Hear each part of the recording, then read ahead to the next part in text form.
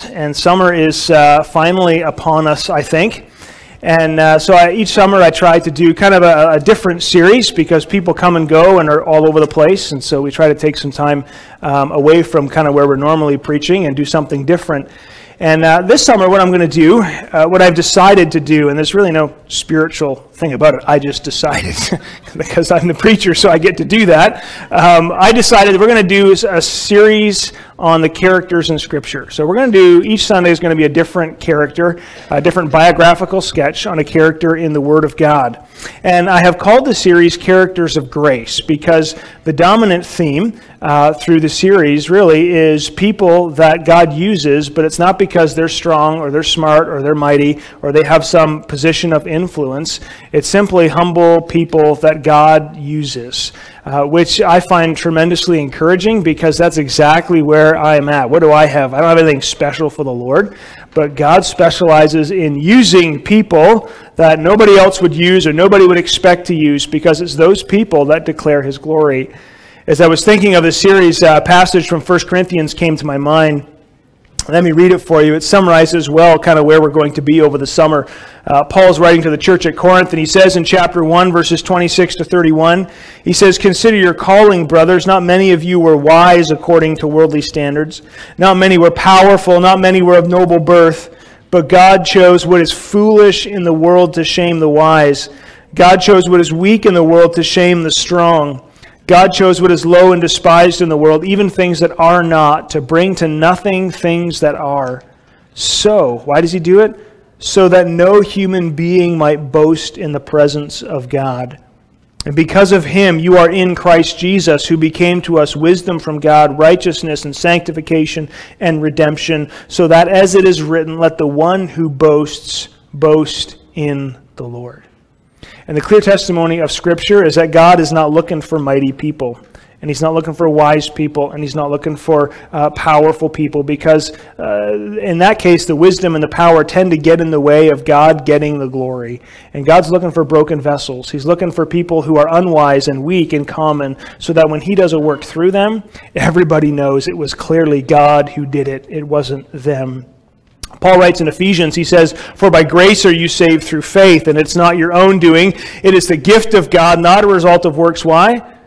"So that no one may boast." And so our salvation is completely of God. Why? Because if we had a little part in it, then we would brag and boast about our little part. And just like our salvation is of God, so is our sanctification, so is our service. So that as we come today to rejoice in what God has done in Vacation Bible School, it's not about what we did, it's about what God did and how God works and moves through His people.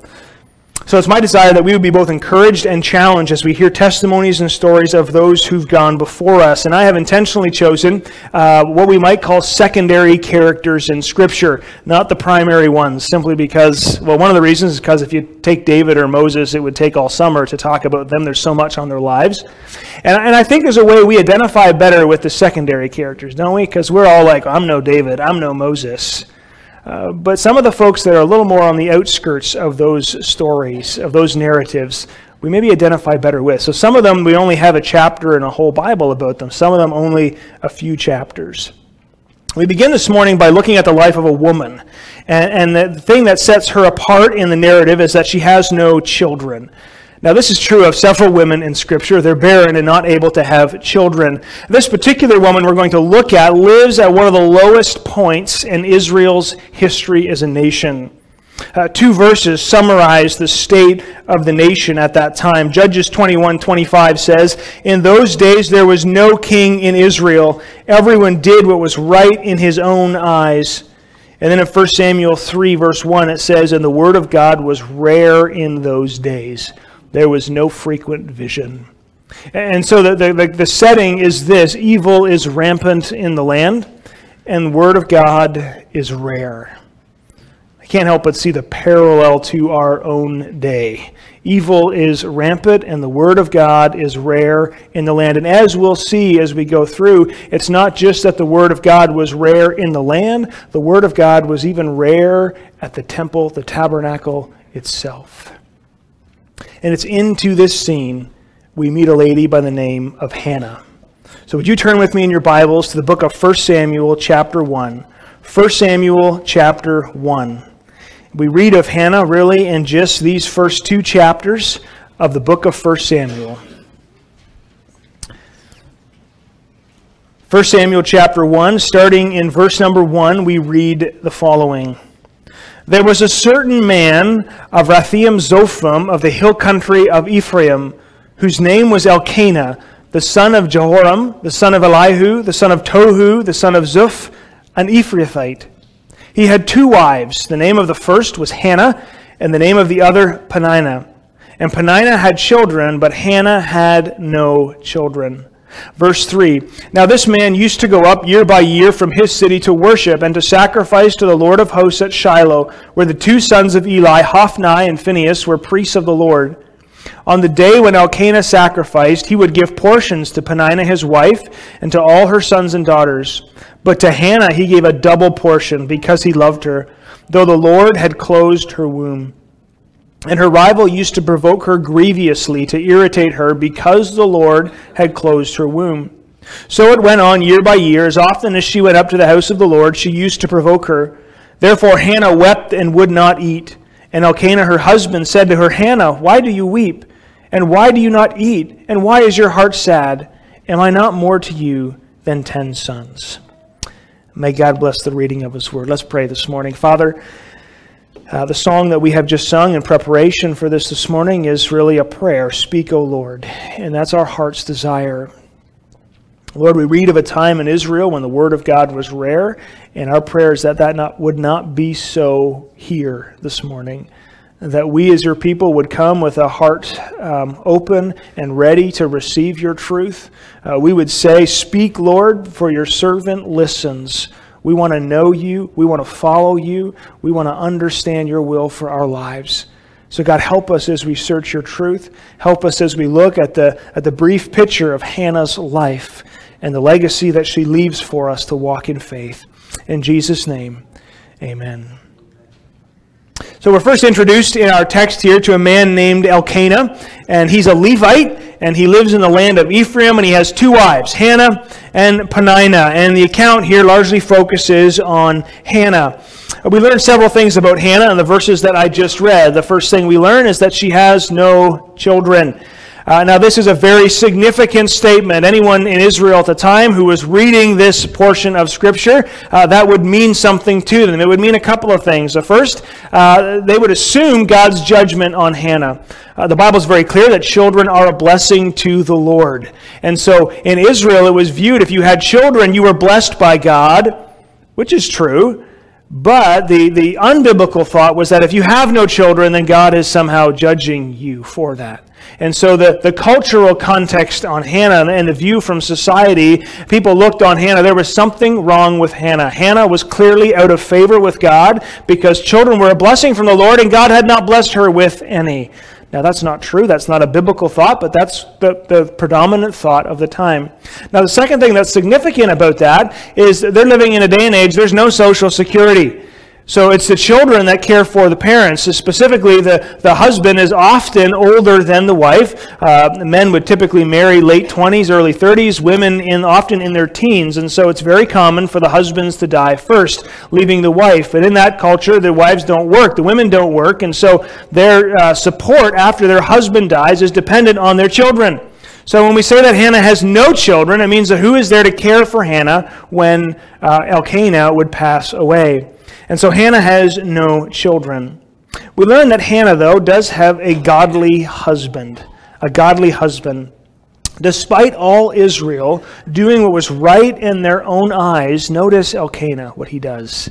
He takes his wives and his children to the tabernacle to worship God. It was instructed in the law that the men were to go to the tabernacle 3 times a year. And so we see here Elkanah fulfilling that responsibility. And not only himself going, but taking his family with him. And then you add to that, you notice the text specifically mentions the 2 sons of Eli, Hophni and Phinehas. Hophni and Phinehas were priests, served at the temple. They were evil, wicked men.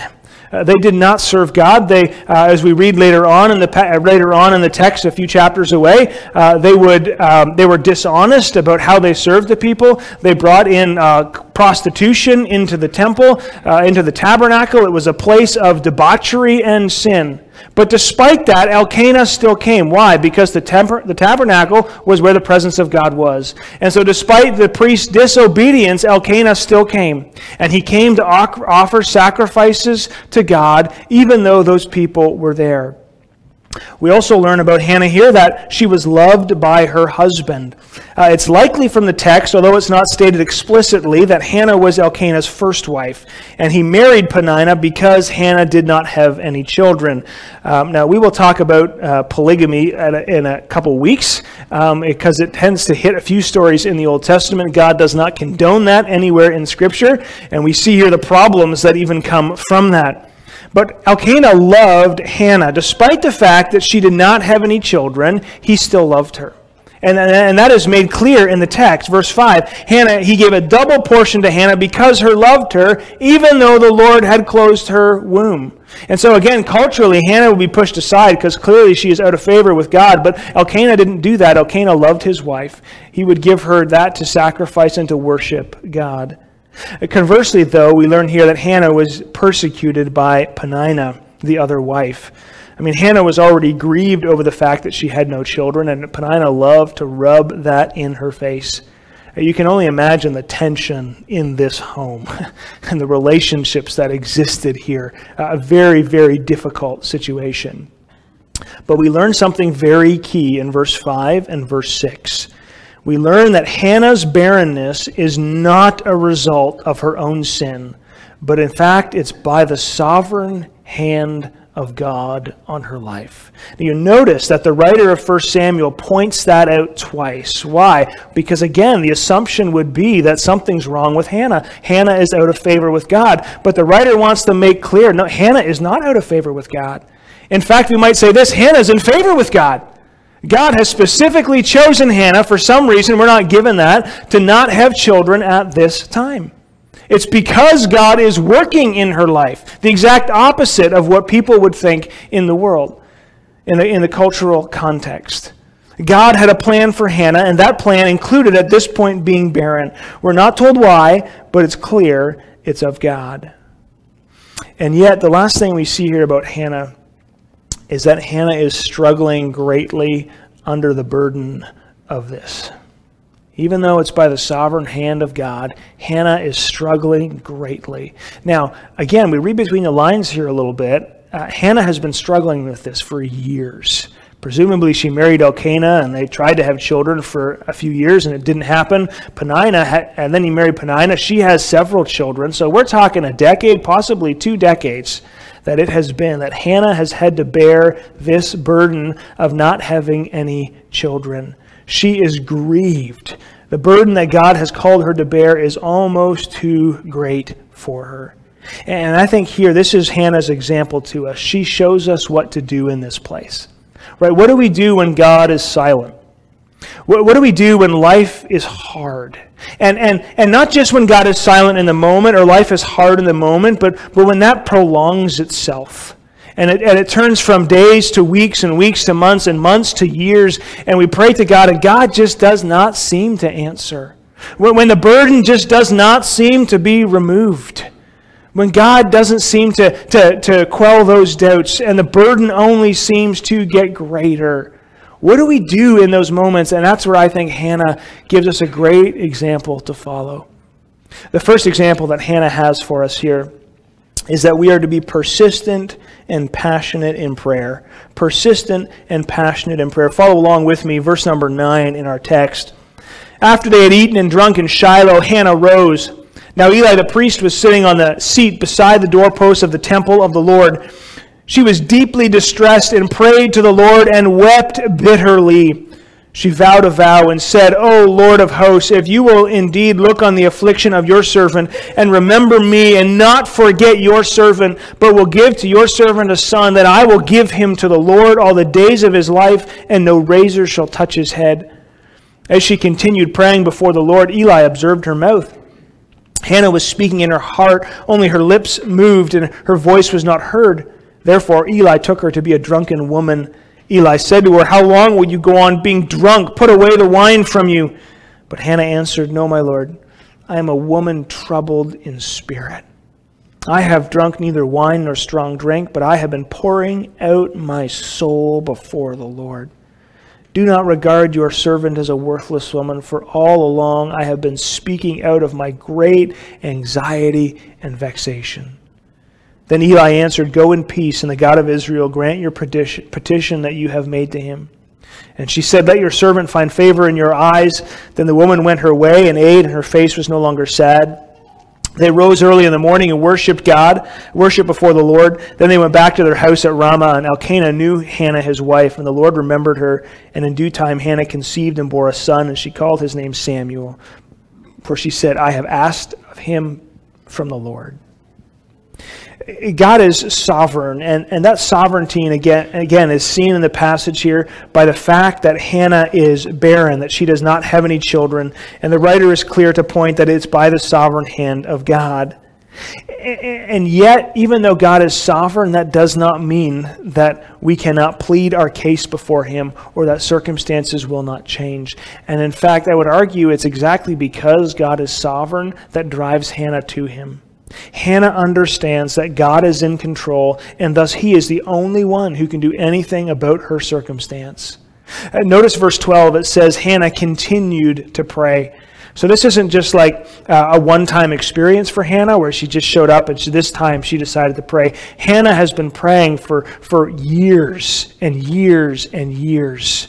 She has been faithful to pray. Even though God has yet to answer her prayer, she keeps praying. She continues to go before him. The fact that Hannah continues to call out to God shows her trust in him. She's confident that God hears her, and thus she will continue to call on him.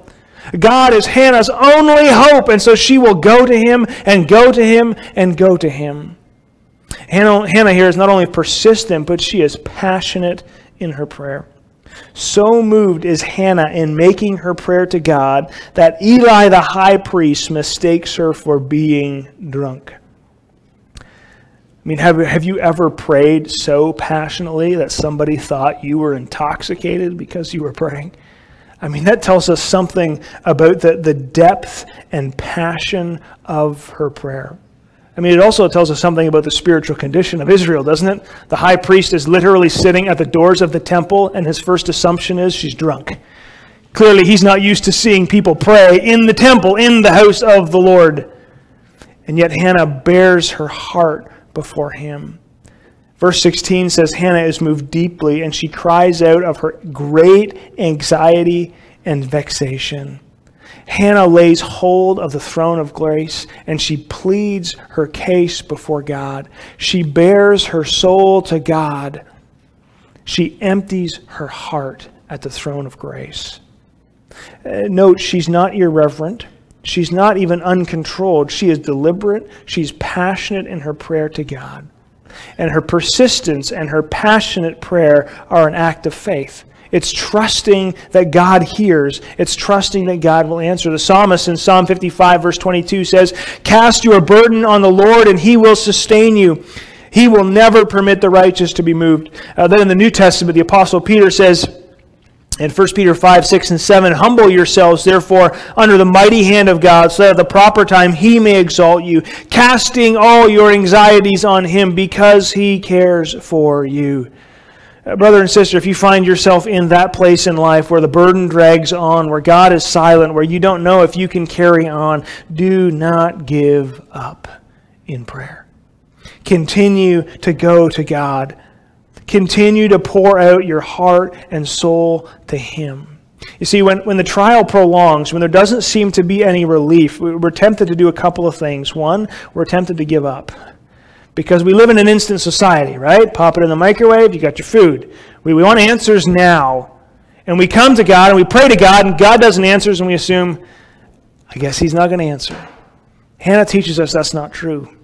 And in fact, another interesting example in the New Testament, in Luke chapter 1, we meet a couple by the name of Zechariah and Elizabeth. And Zechariah and Elizabeth are also barren, and they're past the years of having children. And you remember this, we go over this at Christmas time often. In Luke chapter 1, angel Gabriel comes to Zechariah. Notice the words he says, Gabriel says to Zechariah. He says this, "Do not be afraid, Zechariah, for your prayer has been heard." Zechariah and Elizabeth had not given up on prayer. Even in their age, they had continued to pray before God. And the angel Gabriel comes from heaven and he says, what? Your prayer's been heard. God Almighty heard your prayer. He didn't answer it in your time or in your way, but God has heard your prayer. So brother, sister, don't give up. Don't give up when the way is hard. Don't give up when God seems to be silent. Continue to go to Him and lay your burdens at His feet. Hold fast to the throne of grace that you may find help in your time of need. The second thing I think we're tempted to do when the trial prolongs is that we're tempted not to empty all of our soul. The psalmist said, and Peter says, cast your burden on the Lord. But I think we're tempted at times to sort of half cast our burden. We don't fully cast our burden on the Lord. We kind of give Him a little bit, but for good measure, we like to hang on to a portion of it just so that, we have something to hold on to. But Hannah here empties her soul to God. She puts everything on the throne before Him. She is earnest in her prayer. In the book of Acts, in chapter 12, there's been a reprieve from persecution for the early church, and the church is growing, and things seem to be going well. But for some reason, Herod takes the apostle James and puts him in prison, and Herod executes James. And it seems to come out of nowhere. There's this time of peace, and all of a sudden James is dead, and Herod realizes it made the Jews happy, so he grabs Peter, and he throws Peter in prison. He's going to do the same to Peter. But we read this in Acts 12, verse 5. Peter was kept in prison, but earnest prayer for him was made to God by the church. Earnest prayer was made to him by God. Brothers and sisters, the challenge for us is that we laid hold to the throne of grace, that God would answer our prayers. The psalmist says in Psalm 62, verse 8, trust in Him at all times, O people. Pour out your heart before Him. God is a refuge for us. And I think Hannah kind of shows us what happens when we do that. Notice verse 18. After she has poured out her soul to God, she's no longer sad. She worships God in verse number 19 because there is a confidence that God has heard her. Now Eli has said to her, go your way, your prayer will be answered.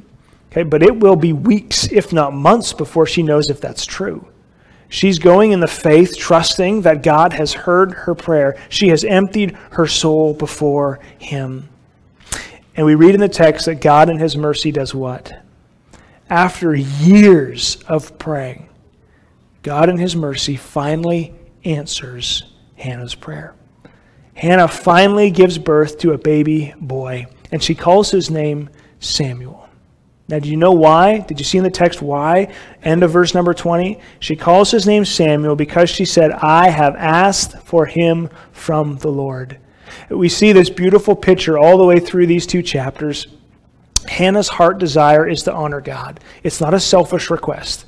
Her desire is to exalt God. And we see that. And the question now that hangs at the end of verse 20 is, we just read that Hannah made this vow that she is going to give Samuel back to the Lord.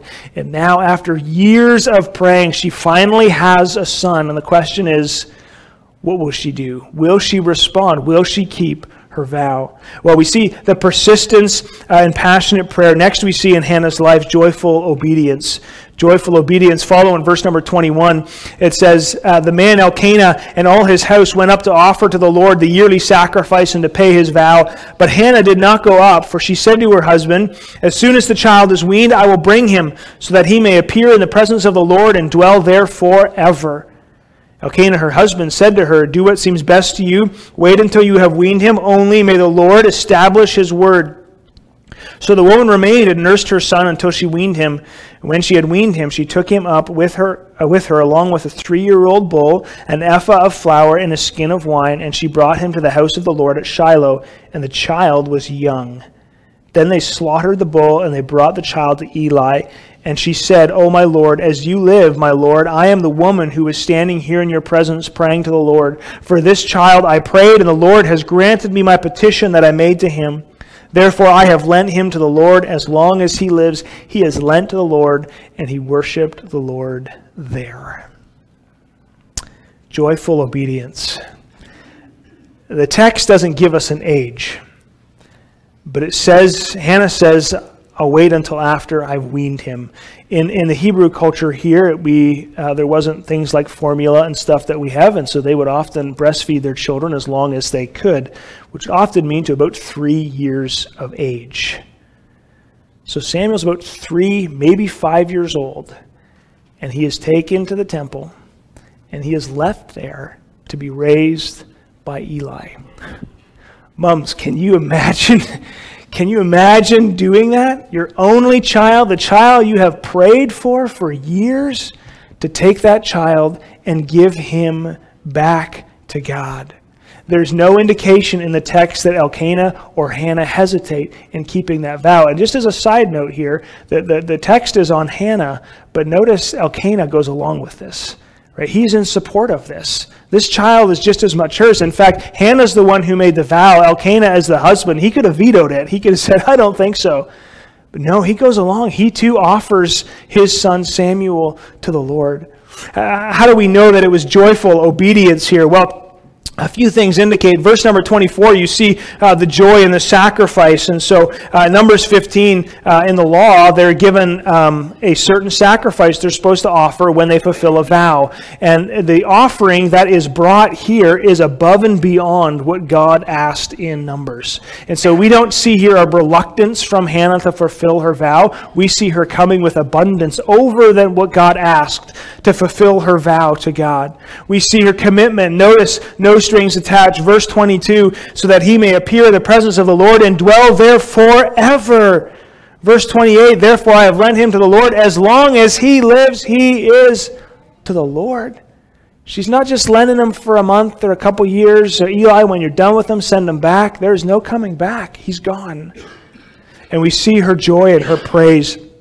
Chapter 2 opens with a wonderful, beautiful song of praise that Hannah sings. And it mirrors a couple other songs in Scripture. David sings a very similar song in 2 Samuel 22. And it even draws parallels to Mary's song in Luke chapter 2 of praise to God for all that he has done. Hannah's life shows us what it looks like to joyfully obey God even when it costs us something. Jesus says in John 15, "These things I have spoken to you, that my joy may be in you, and that your joy may be full." Hannah knew this joy, and you and I can know this joy too. Hannah knew her place as a servant of God. Both her barrenness and her children belonged to the Lord. And the joy that we see here comes from doing God's will. It doesn't mean life will be easy. It doesn't mean life will be fun. But it means that we know we're living for that which is eternal. We are sacrificing and giving ourselves to something that will last forever. Do you know that joy in your life? Do you know that kind of lasting joy, the joy of obedience to God? I can't help but wonder the impact of Hannah's obedience on Samuel. I mean, we think of Hannah leaving him there. What was it like for Samuel? 3-year-old, 5-year-old Samuel to be taken and left in the temple. Now, you would think as a parent, well, if you're going to leave your child somewhere, I mean, house of God would be a good place to leave him. But we already know from the context that this is not a good place to leave a son. The priests of God are evil and wicked, so evil and wicked that God will kill them. Eli, the high priest himself, has not heard from God in years. In fact, when God wants to speak, he's going to speak through Samuel because Eli won't listen to God anymore. So you imagine you're leaving your child in that kind of place. And yet, if we continue to read the book of Samuel, you can make the case that through the prophet Samuel, God single-handedly turns the nation back to himself. Where did Samuel's heart for the Lord come from? I can't help but think of the impact that every time Samuel saw his parents, he was reminded of what true obedience looks like. And so we read of Samuel in 1 Samuel chapter 3, verses 19 to 21. Samuel grew, and the Lord was with him, and let none of his words fall to the ground. All Israel from Dan to Beersheba knew that Samuel was established as a prophet of the Lord. The Lord appeared again at Shiloh, for the Lord had revealed himself to Samuel at Shiloh by the word of the Lord. So our joyful obedience in God is not just impact on ourselves. When we joyfully follow God's word, it impacts those around us. As parents, the challenge on us here is great. Now, just because we joyfully follow God doesn't mean our children will. And we're going to see that in coming weeks. This is not a guarantee. It's not a formula. You do this right and it will all happen right. No. In fact, Samuel is a great prophet of the Lord, and we'll read that his own children do not follow God, and God rejects his own children. But Hannah and Elkanah, we see a faithful picture of joyful obedience to God. May we be the people of God who joyfully do God's will and spur one another on to love and good works. The last thing in Hannah's life here as we close, I want to look at Hannah's faith in the promise of God. So she is persistent and passionate in prayer. She has joyful obedience. And then she has faith in the promise, singular, of God. I'm not going to read all of Hannah's prayer in her song in chapter 2. We're going to look at that briefly tonight. But I do want to read the very last verse. So 1 Samuel 2 and verse 10.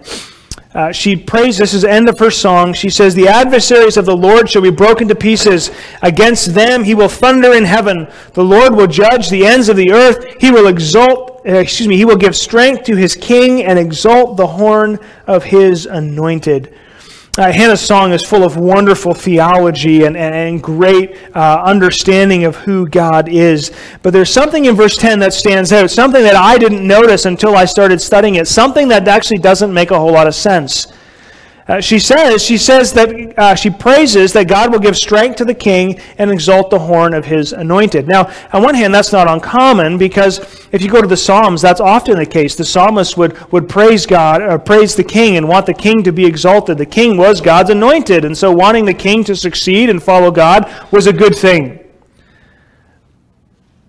But what do we know about Israel at this time? Israel doesn't have a king. They've never had a king. There's never been a king in Israel. In fact, Samuel will be the one to anoint the first king, Saul, and that will likely probably be after Hannah's death. So Hannah here speaks of a king and of an anointed one, but it's not the king of Israel, because Israel doesn't have a king. Who is it then that Hannah speaks of? Hannah speaks of the seed that was promised to Eve. The seed that would come to Eve that would reverse the curse. The seed that was promised to Abraham and Sarah that would be a blessing to all nations. Hannah, by faith, sees beyond her circumstances and somehow sees that her son will play a part in God's bigger, greater plan far beyond the immediate. Hannah's hope is firmly anchored in the one who would come. Hannah's hope is anchored in the promised Messiah. As much as she wanted a son, her hope and faith rested not on the earthly son, but in the heavenly Son who would come. Now, we know who this king is. We know who this anointed one is. He's Jesus.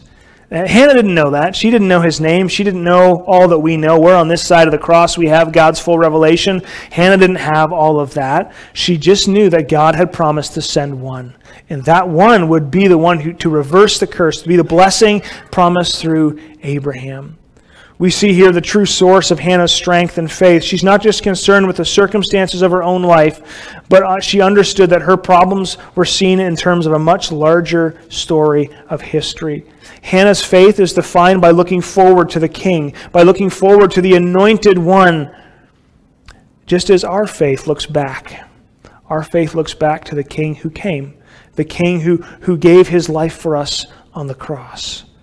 The cross is what we daily refocus our lives on. The cross gives meaning to our problems and hope to our future. See, it's the cross that we see we have victory over our burdens. We know that they will not last forever, that we will be with God for all eternity. And it's the cross that gives purpose to our suffering. It shows us who God is. So just as God was working in the bleakest moments of Israel's history, so God is working in our day, and He's working in your life and in mine. Our persistent, passionate prayers and our joyful obedience are a testimony that the King has come and that He's coming back again. So this morning, if you, like Hannah, you find yourself carrying that heavy burden, you find yourself in that place where God seems silent, where it seems like I can't carry this burden anymore, where it continues to go on and go on and on. What does Hannah teach us? Hannah teaches us first to pray, to be persistent in prayer, to be passionate in prayer, to go to the throne of grace until you receive help in your time of need. At times, sometimes we don't know what to pray. The burdens of our heart are so great. We're like Hannah, the lips move, but nothing comes out. At that time, the Word of God can be a great comfort to us, to go to the Psalms, and the Psalms can speak for us. Or to go with other believers and together to bring our petitions before the Lord, as the early church did, as they gathered in Acts 12, and they made earnest prayer for Peter. Pray persistently and passionately. Secondly, then serve. Serve, not for a reward in this life, but serve for a reward for all eternity. Have your eyes looking beyond this world. And lastly, keep your eyes on Jesus. May our faith be in the promise, the one who is in control, the one who loves, and the one who is coming back. We're going to close the service this morning with "It Is Well With My Soul." And I thought it was a very fitting song in light of what we talk about here. It was well with Hannah's soul because she was persistent in her prayer, and because she joyfully obeyed, and because her faith was on Him. And so too, just our circumstances of life may not be all wonderful, but it can be well with our soul if our faith and our eyes are on Christ. Heavenly Father, thank You for Your love for us. Thank You for Hannah. Hannah lived and walked this earth. She was like we are. She was a sinner in need of grace. And God, she found that grace and she found help at Your throne. God, she knew You. I pray that we too would know You, that we would know the joy of following You, and that You would help us, like Hannah, to have our eyes lifted beyond this life and beyond these circumstances, God, to a glorious future that awaits us. In Jesus' name, amen.